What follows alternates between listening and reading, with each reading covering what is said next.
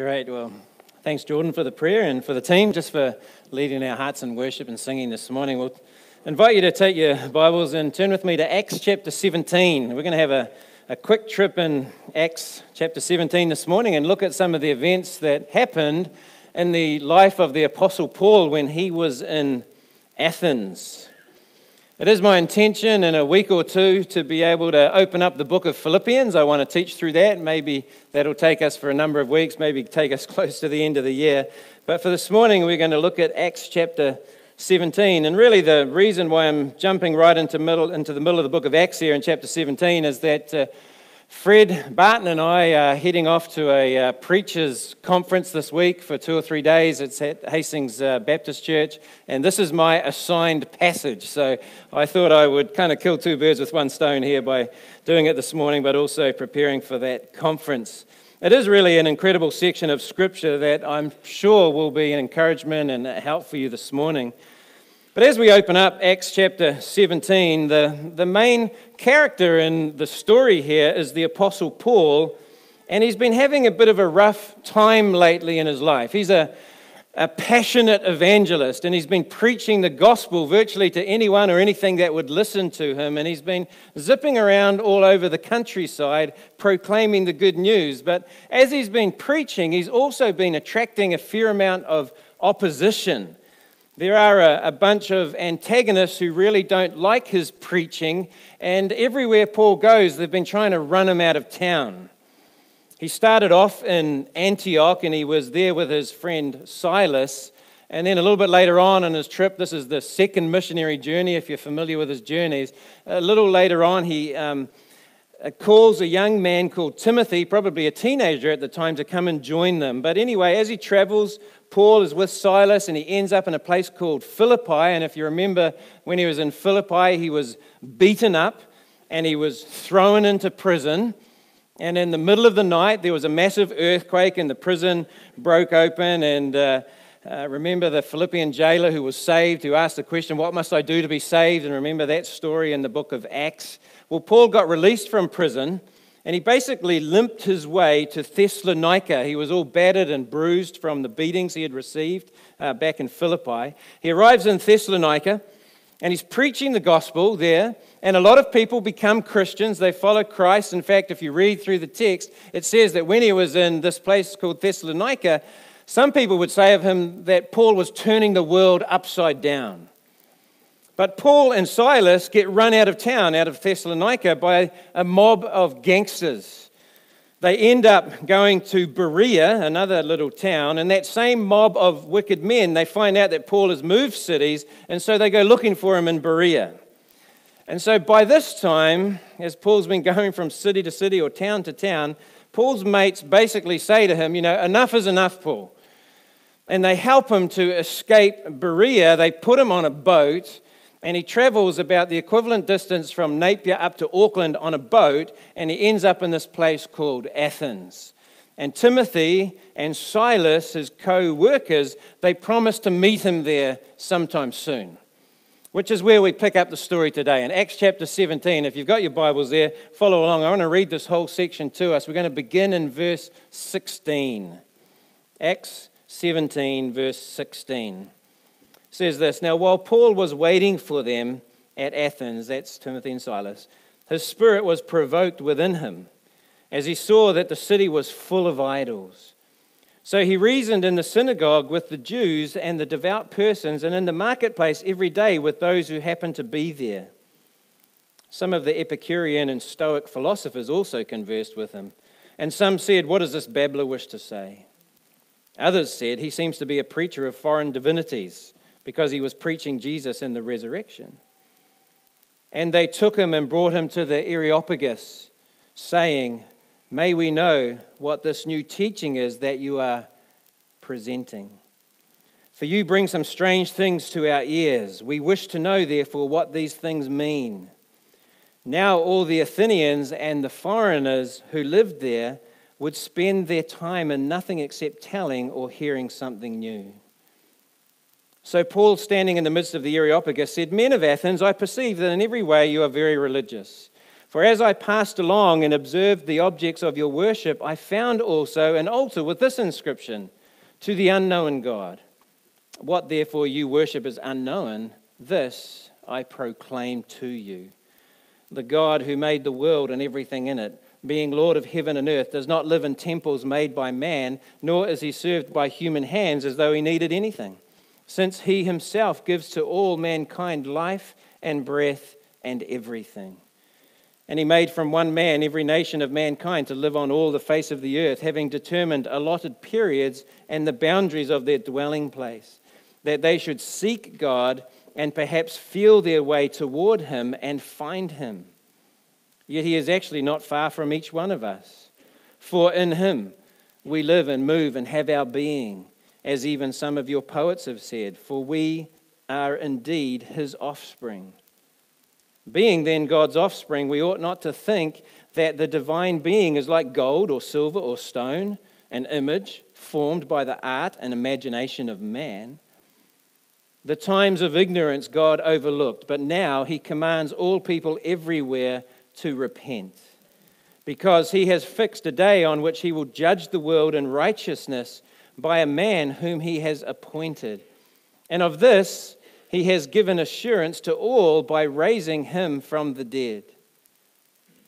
Now when they heard of the resurrection of the dead, some mocked. But others said, we will hear you again about this. And so Paul went out from their midst. But some men joined him and believed. Among them also were Dionysius and the Areopagite and a woman named Damaris, and others with them. Well, it's an interesting passage, and I want to just kind of help us put our arms around this passage today and just unfold it. We're going to look at basically 5 themes, I guess you could say, from this particular passage. We're going to look at the city, the preacher, the audience, the message, and the response. The first thing I want us to notice, though, is the city of Athens. It was an idolatrous city. Just let us sort of set the scene for this passage to begin with. Paul, as I said, he arrives here in Athens. He's all by himself.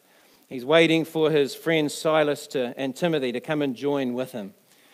I mean, if we think of modern-day Paris or perhaps New York, that's what Athens was like back in the first century. It was a very cultural city. It was a philosophical city. Athens was once the greatest city in all the world, they said, but by the time Paul gets here to Athens, it really played second fiddle to the city of Corinth.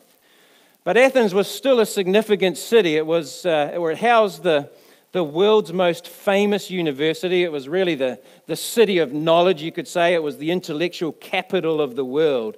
Some of the deepest thinkers of the day, some of the philosophers would gather in Athens to talk and to discuss and to debate all kinds of things. It was the birthplace and the home of some of the Greek philosophers. You'd be familiar with Socrates and Plato and Aristotle. These men were from Athens. And even in the passage this morning, Luke, who is the author of Acts, he identifies a couple of other philosophical parties there in verse 18. He talks about the Epicureans.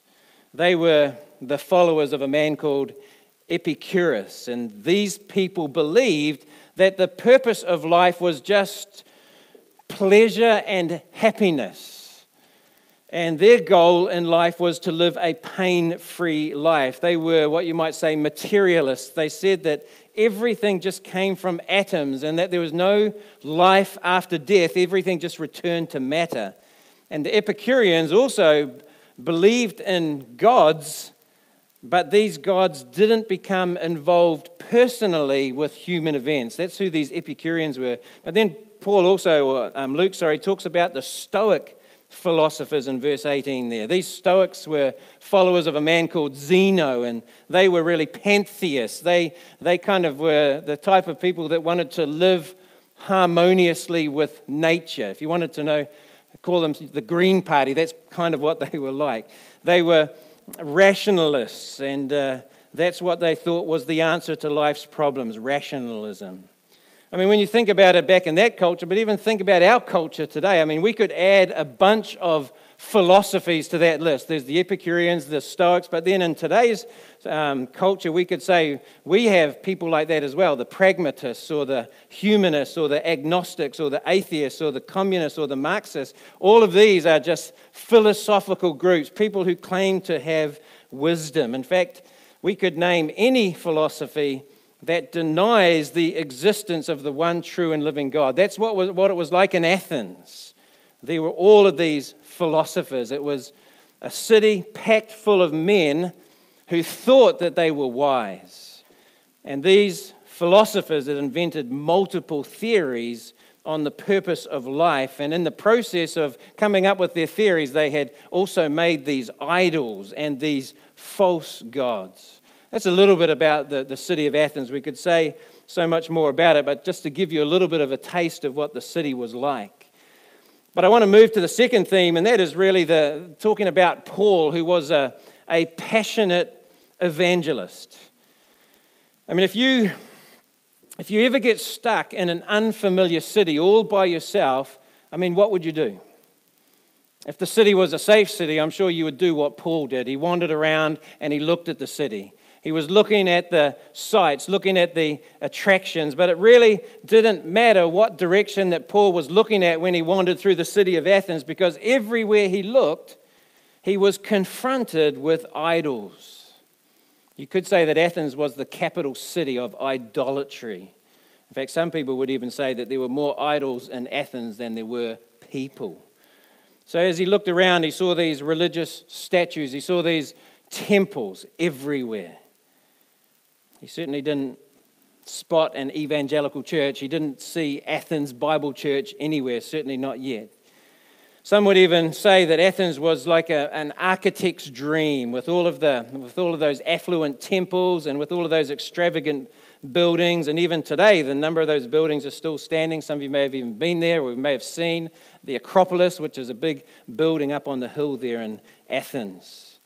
But to Paul, as he looked around the city, he didn't see any architectural beauty. He saw endless evidence of paganism and false religion and idolatry. And his heart was grieved.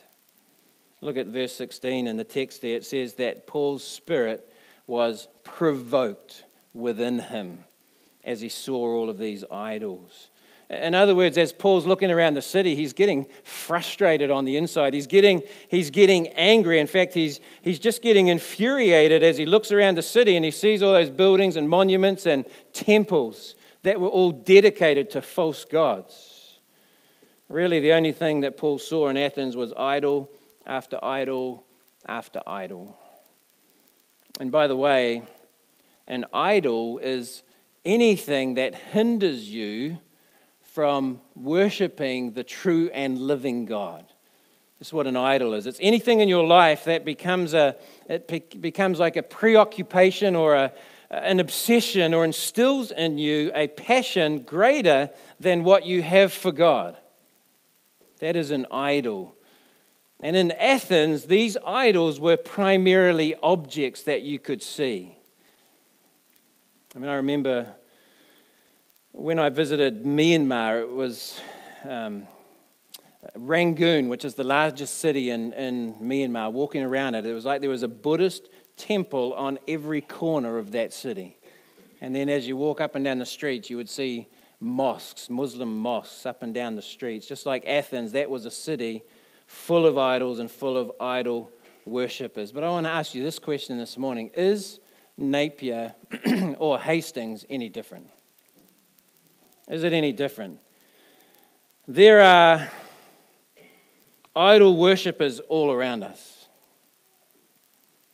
It may not be that they're bowing down to Buddha or to some wooden idol or to some statue, but we have idols today in our culture. The idols today that we have often have screens and they connect to the internet. We have idols such as materialism, which is accumulation of more stuff and more things. We have the idol of success, which is we want a better education or a better job or a newer car or a bigger business. We have the idol of self-worship, where we just worship ourselves. We have multiple modern-day idols, even in our country and in our region. And as Paul looked around Athens, he saw these massive spiritual needs. But the question that I want to even put to us today is, what do you see when you look around Hawke's Bay? What do you see? Do you look at Hawke's Bay and marvel at the ocean and enjoy, talk about the nice climate? Do you boast about the fertile soil that we have and all the multi-million-dollar agriculture and viticultural industries that we have? When you think of Hawke's Bay, do you just think of like Art Deco and Magpies rugby? I mean, what would the Apostle Paul see, and what would the Apostle Paul say if he came to Hawke's Bay? I think he would say that Hawke's Bay is a region of 100,000 people who are lost in 21st century idolatry, who desperately need Jesus Christ. I think that's what Paul would say. Paul looked around Athens and he was upset because he saw residents, many of the residents who were breaking the first two of the 10 Commandments, which say, "You shall have no other gods before me," God says. You shall not make for yourselves an idol. You shall not worship them or serve them, for I, the Lord your God, am a jealous God. And so as a passionate evangelist, the Apostle Paul couldn't remain quiet here. And it's kind of like when you ruffle the feathers of an evangelist or a passionate evangelist, he goes to work, and that's exactly what Paul does here. He doesn't wait for Paul and Silas to show up. Paul starts preaching right away. He starts preaching the gospel. It says there in verse 17, he goes into the synagogue. The synagogue is where the Jewish people would meet together on the Sabbath, which is on a Saturday. And these Jewish people were very, very religious, but they were very, very lost. They believed in God, but they didn't believe that Jesus was the Messiah. And so Paul would go to the synagogues to preach the message of Jesus to them. And if you actually look back in chapter 17, go right back to the beginning of chapter 17, you'll see that when Paul was in Thessalonica, he went into the synagogue. In verse 2, it says that he went in as was his custom, and on 3 Sabbath days he reasoned with them, with the Jews, from the Scriptures, explaining and proving that it was necessary for the Christ, that is the Messiah, to suffer and to rise from the dead. And Paul would say to them, "This Jesus, whom I proclaim to you, is the Christ, he is the Messiah." And some of them were persuaded and joined Paul and Silas, as did a great many of the devout Greeks and not a few leading women.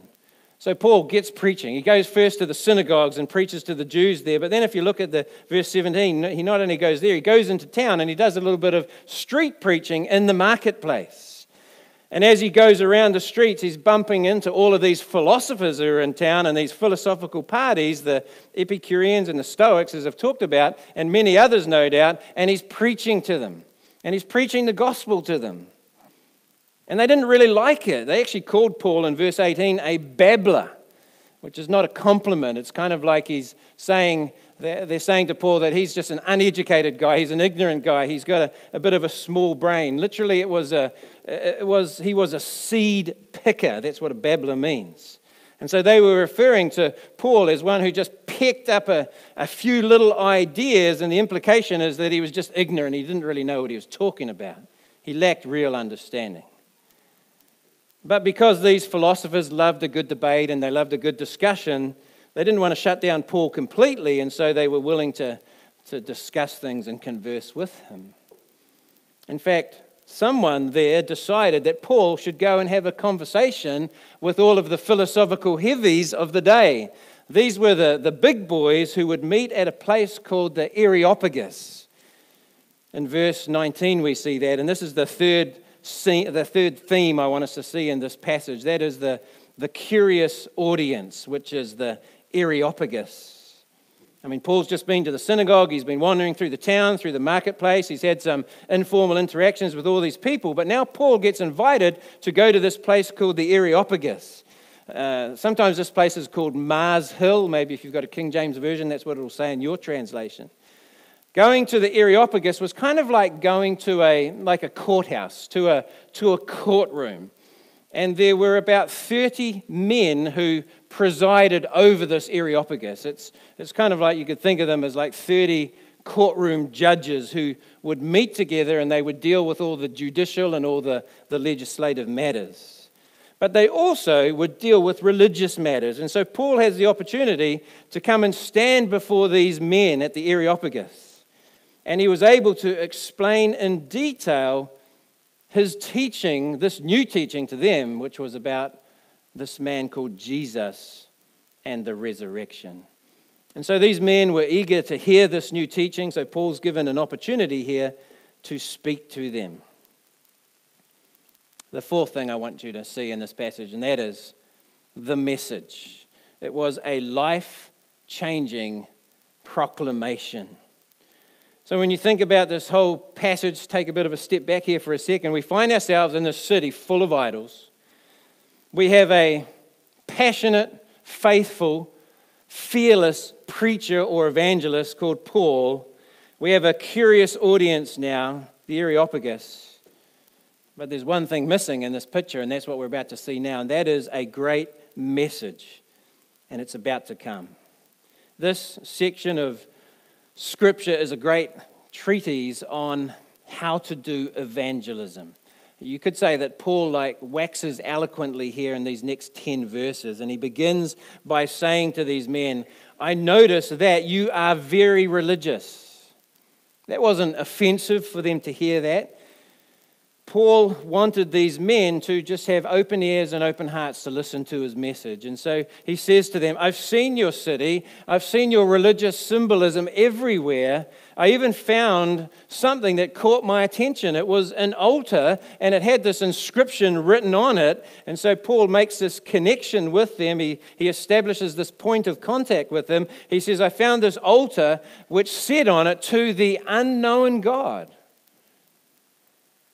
I mean, Paul had seen nearly every false god under the sun there, including this one called the unknown God. And so Paul takes that and he uses it as a point of connection with his audience in order to start this gospel conversation with them. It really did give him a good launching pad. And so really Paul just takes something which is an everyday illustration to start a gospel conversation, which is a great lesson, I think, for us, even at the outset, that we can use everyday things or everyday current events to start gospel conversations. You should do it like Paul has done it here. It might be something that's happened in the news or in politics or in our culture, whatever it might be. It could be around the issues that are a bit more controversial, like the euthanasia and the abortion issues and the anti-spanking law, all those kind of things, global warming, whatever. Take an issue that is relevant to the day that unbelievers are willing to talk about and see if you can direct it to a gospel conversation. That's what Paul does here. And he says to these men at the Areopagus here, he says, what you worship in ignorance, I proclaim to you. I mean, these Athenians, these people from Athens, they didn't want to be accused of being ignorant. And so they're willing to listen to what Paul had to say. Remember that the people who lived in Athens, they were polytheists. They believed in many gods. And not only that, they were pantheistic, some of them, which means they believed that God was in things, in everything. But Paul begins his gospel by teaching about the one and only true and living God. He's going to preach what we might say monotheism, which is just one God. I mean, this is a profound passage that Paul is about to explain to us. And I want you to notice too, before we get into these verses, that Paul takes a different approach here with these Greek philosophers than what he does with the Jews in the synagogue. Remember, the Jews in the synagogue, they already know that there's one God. They had the Old Testament scriptures to teach them that. Their problem was that they had a misunderstanding about who Jesus truly was. However, these Greek philosophers, these non-Jews, they had no biblical foundation. They didn't have the Old Testament. So Paul has to go all the way back to Genesis 1:1 to begin his gospel message. I mean, if you're if you're sharing the gospel, or if you're wanting to share the gospel with someone who has no biblical foundation whatsoever, you need to go back to Genesis 1:1 and begin with creation. So let's have a look at this. We'll just unpack these in a hurry here, because Paul really teaches us so much truth about the character of God. Line by line, thought by thought, we're going to go through this. This is like, you could say, Theology 101 in 10 verses. Paul says this to them: "This I proclaim to you," verse 24, "God is creator." There's a number of things I'm going to point out to you that you're going to see here about God. God is creator, the God who made the world and everything in it. This is where you start when you share the gospel with somebody who knows nothing about Christianity. The real God made everything. He created the universe and the sun and the moon and the stars and the trees and the animals. Psalm 19 verse 1 says, "The heavens are declaring the glory of God." All creation points to a creator. This is the foundational truth of the gospel. And then Paul says also, God is the King of the universe, being Lord of heaven and earth. As creator, God is the Lord of heaven and earth. He is the ruler of the world. You could say he's the boss. He's the one who is in charge. He has the ultimate authority. And then Paul says at the end of verse 24, he does not live in temples made by man. In other words, God lives, he's omnipresent. He lives in heaven, but he's omnipresent. You cannot put God in a box. He is not limited by space. If you go to Revelation 4, chapter 4 and chapter 5, it talks too about God's place as heaven. It's a massive place, an incredible place. And God being spirit is everywhere. He's omnipresent. You can't pin him down to one location. Think about in Athens, all of these idols that you had in Athens, all of these little gods there, they lived in temples. They were housed in little buildings. And Paul says, my God's not like that. You can't put my God in a box. He's everywhere. And then Paul says that God is self-sufficient. Says there, nor is he served by human hands as though he needed anything. God doesn't need help. He doesn't need anyone to help him. He doesn't need us to dry him off and shine him up after it rains, as they did in Athens when it rained and they needed to make their idols look clean and shiny again. God has everything he needs. He doesn't need our help. We also see in verse 25 that God is the life giver, since he himself gives to all mankind life and breath and everything. See, on the other hand, we are desperately in need of God's help. And he helps us. God is the life giver.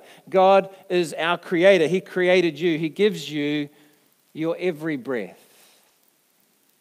I've said this a number of times. The only reason why you are alive right now is because God gives you the ability to fill your lungs with air and exhale it. In fact, everything that you have is a gift from God. He is the life giver. Verse 26, God created humanity. Not only did he create the universe, but he created humanity. He made from one man every nation of mankind to live on the face of the earth. And we know it all began in the Garden of Eden when God created Adam. And from Adam came the human race. We are not the result of some primeval soup or some Big Bang theory.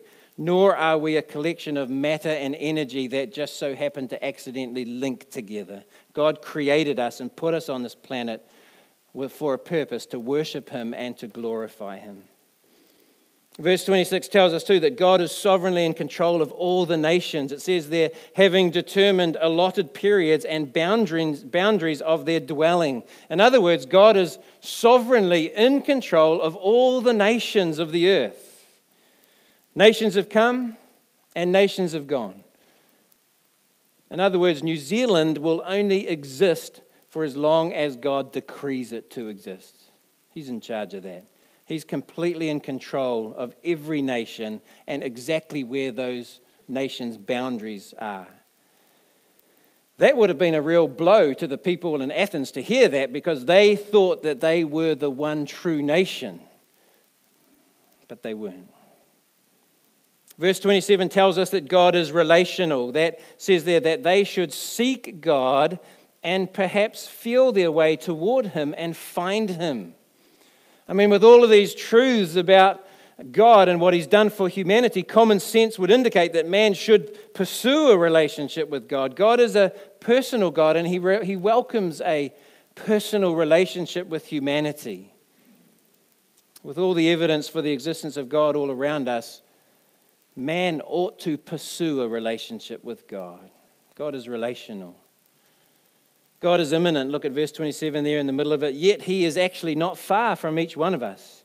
You know, on the one hand, God is, we say, transcendent. That means that He is far above us. He's majestic, He's holy, He's righteous, He's all-powerful, but He is also at the same time immanent, which means that He's close, that He's not far from us, that He's willing and that He's ready, and He's waiting for men and women to acknowledge Him and to reach out to Him and follow Him.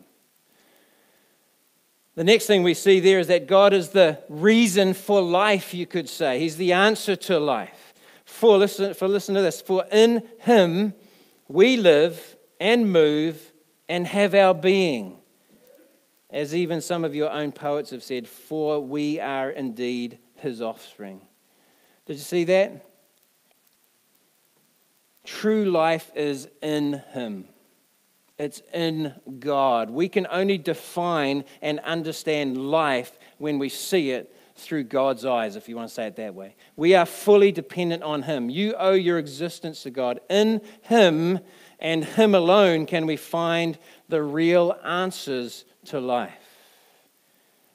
And so Paul's even saying to these Athenians, he's saying, don't follow those idols. Don't look for satisfaction in other relationships or in other religious objects or in other religious worship. The true meaning of life is found in God and God alone. And we are all created by God, and we are made in His image. And so life can only truly be explained when we explain it through who God is and what He has done for us. Verse 29 says that God is not dead. Being then God's offspring, we ought not to think that the divine being is like gold or silver or stone, an image formed by the art and imagination of man.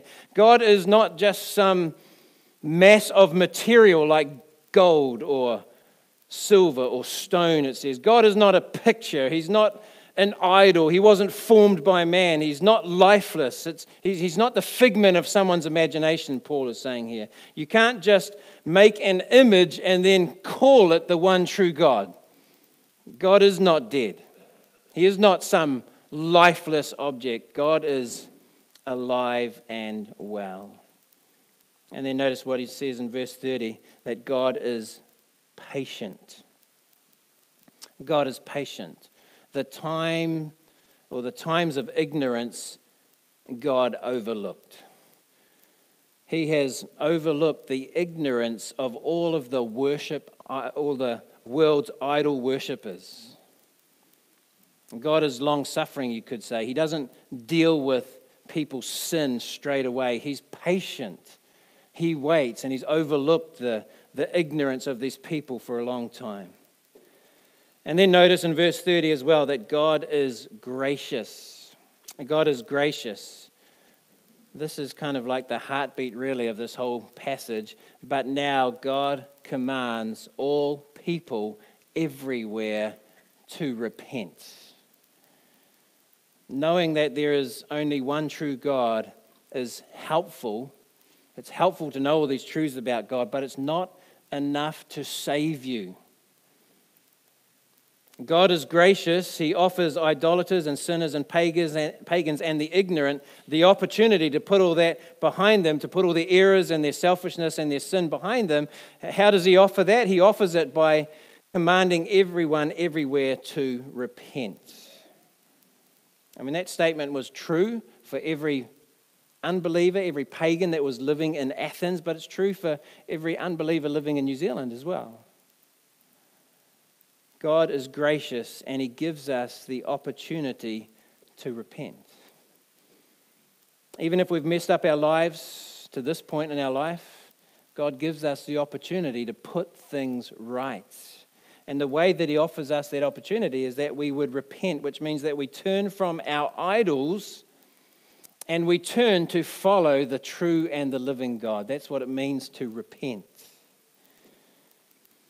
And you might ask the question, well, why do I need to repent? Well, the next verse tells us that. Verse 31 tells us that God is the final judge. It says there, because God has fixed a day on which he will judge the world in righteousness by a man whom he has appointed. We need to remind ourselves that judgment day is coming.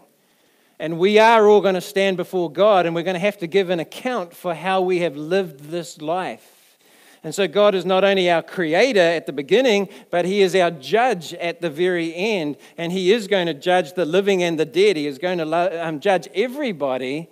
And those who have rejected God in this life, God is going to judge them, and they will have eternal punishment. And for those who have followed him in this life and brought glory to him, he will give the reward of eternal life. And you might ask the question, well, how do we obtain that eternal life? Well, the next part of the verse says this. It says that God has raised Jesus from the dead. It proves his power, that he is all powerful. He says this, and of this he has given assurance to all by raising him, that's Jesus, from the dead.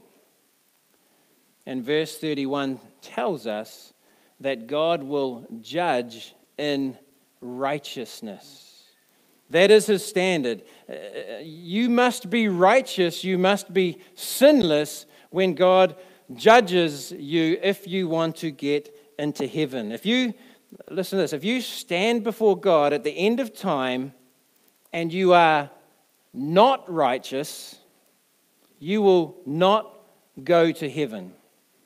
Did you get that? If you stand before God on Judgment Day at the end of time and you are not righteous, you will not go to heaven. That might be the most important statement I make today. God judges in righteousness. There is only one way that you can stand before God as righteous, and that is if you have the righteousness of Jesus Christ. I'll tell you a bit more about that in a moment. So that's the message that Paul preaches to these people. And a fantastic message about the character and the attributes of God. And then just fifthly and quickly, just want to point out here that there was a mixed response to Paul's message. Some people listened to that message and they just mocked him. We don't want to listen to that, we didn't like that. That's foolish. And they rejected the message. Some people listened to it and they said, hey, that's okay, we want to listen to you some more. They're just kind of delaying that a little bit. But Paul didn't stick around. He wasn't going to give them another message. And so they were going to miss out. But then it says that some people heard the message, they believed it, they repented, and they chose to follow Jesus Christ. In fact, one of the men in that group of men in the Areopagus believed the message, and he became a follower of Christ. I guess the question for us this morning is, what are you going to do with this message? Psalm 14 verse 1 says, the fool has said in his heart that there is no God. Paul has just told us that there is a God. And the question is, do you know him? Do you know this God? If you want to know and follow the one true God, you need to know who he is, and we've just seen a long list of his qualities and his attributes. But to know God, you must also know who Jesus Christ is and why he came. Paul preached in his messages and in his gospel that Jesus Christ had died and that he rose from the dead. And you might even ask the question, well, who is Jesus? I haven't talked about it a lot about him this morning. Well, Jesus had a miraculous birth. He lived a perfect life for 30 years. He lived on earth. He lived a perfect life, but then he suffered a horrific death on a Roman cross. And when he died on that cross, the Bible tells us that Jesus took the punishment for all of the sin that you have committed and that I have committed, past, present, and future. And if we are willing to believe that he did it for us, and if we're willing to put our faith and our trust in Jesus Christ and believe in his resurrection, the Bible says that we will be saved. That's what we call repenting, turning from our sin, turning from our idols, whatever our idols are, and turning to follow the true and the living God. And the Bible tells us this: when somebody becomes a Christian, when you turn your back on your sin and your idols and your idolatry and your selfish living, and you choose to follow Jesus Christ, the Bible tells us that God will treat us as if we are righteous. And when we stand before God on Judgment Day and we have to give an account of our lives, we can't say anything more than all I have is the righteousness of Jesus Christ. And God will let us into heaven if you follow Jesus Christ because of that truth. You will be welcomed into heaven.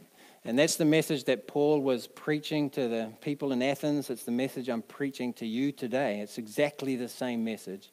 Jesus Christ died, he rose again, he's alive today, he's exalted at his Father's hand in heaven. And if we choose to follow him and surrender our life to him and trust him, we will go to be with him one day forever and forever. That's the good news that Paul preached. It's the good news that we preach. And I trust that it is the good news that you have embraced in your life. Will you bow your heads with me as we pray? Father, we thank you again just for the wonderful truths of Scripture. Thank you for the life of the Apostle Paul and the great testimony and the great example that he is to us. And Lord, thank you for the message that he preached. It's the same one that we preach today. And Lord, our desire is that we would truly follow you as you would want us to. Lord, I pray that even if there be someone here today that hasn't followed you, I pray that they would hear this message and that it would burn in their hearts and in their minds, and that they would truly turn to Christ, who is the righteous one and from whom we alone can only get the righteousness of Christ. Lord, we know we cannot trust in our good works, we cannot trust in our own efforts, we cannot trust in the efforts of anybody else but in Jesus Christ. And so, Lord, I pray that we would run to him and find life, true life, eternal life, because of who he is and because of what he's done for us. Help us do that, we pray in Jesus' name. Amen.